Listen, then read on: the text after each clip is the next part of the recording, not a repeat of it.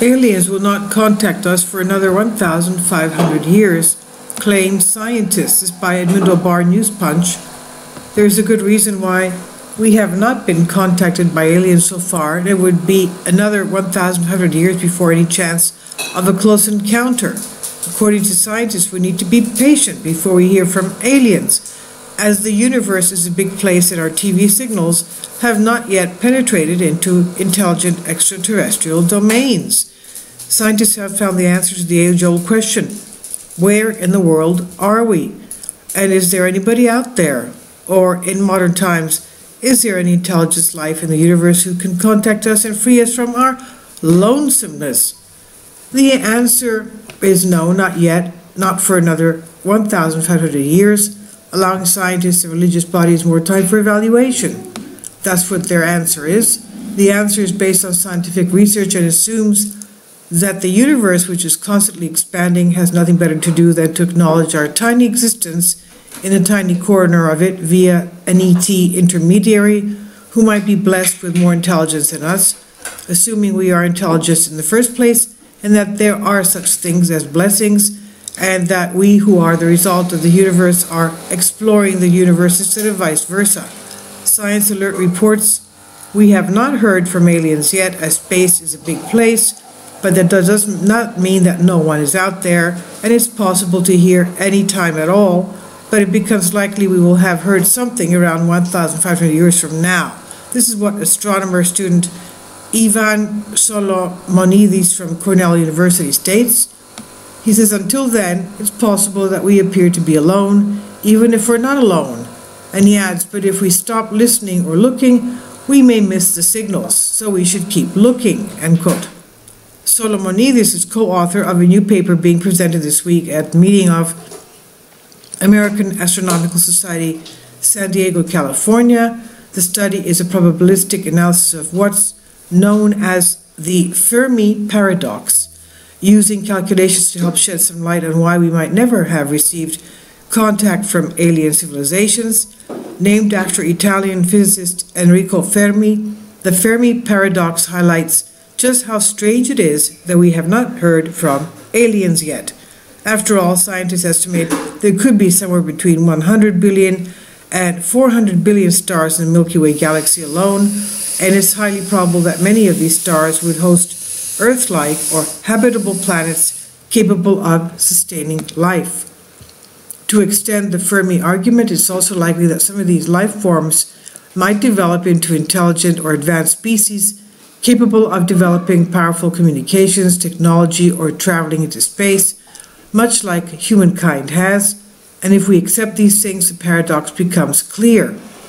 Even our mundane, typical spiral galaxy, not exceptionally large compared to other galaxies, is vast beyond imagination, says Solomonidis.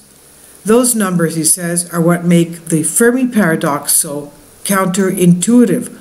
We have reached so many stars and planets, surely we should have reached somebody by now, and in turn been reached.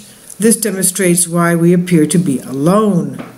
But the appearance of being alone is not the same thing as being alone, the researcher suggests. After all, human broadcasts that are capable of being picked up throughout the Milky Way have only been transmitted for 80 years in the form of TV and radio signals.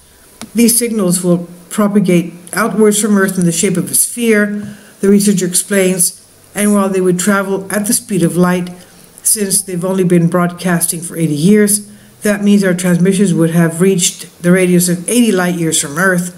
To put that in perspective, 1 light year is around 9.5 trillion kilometers, or 5.88 trillion miles. And that might sound like a fair stretch to you and me, but the researcher's analysis indicates otherwise in terms of the overall expanse of the galaxy, suggesting that signals we've sent into space would not have reached enough stars and planets such that we should expect an answer.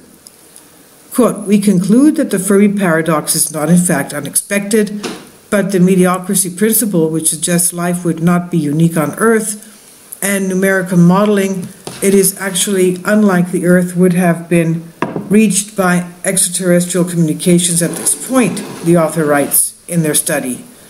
He goes on to say, we predict that under 1% of the galaxy has been reached at all thus far, and we do not anticipate to be reached until approximately half of the stars or planets have been reached, end quote.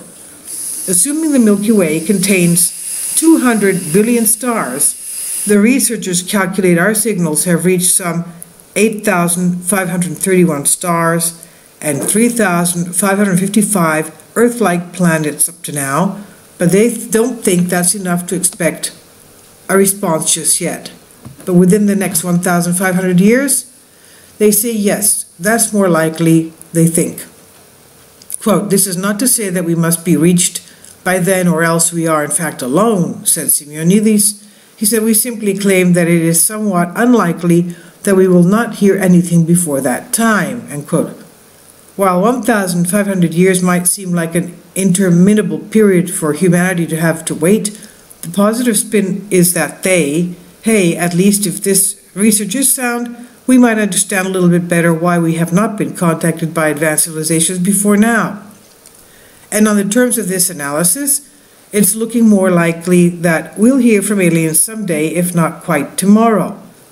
Quote, "Though the Fermi paradox is undeniably counterintuitive, the paper is offered as an argument that it is not, in fact, unreasonable that we have thus far appeared to be alone," the author writes. "We may very well be reached someday. In fact, by the mediocrity principle, we should expect to be reached. But that day is not now or any time in the immediate future," end quote. The paper is now available on preprint website arxiv.org, ahead of being peer-reviewed for journal publication.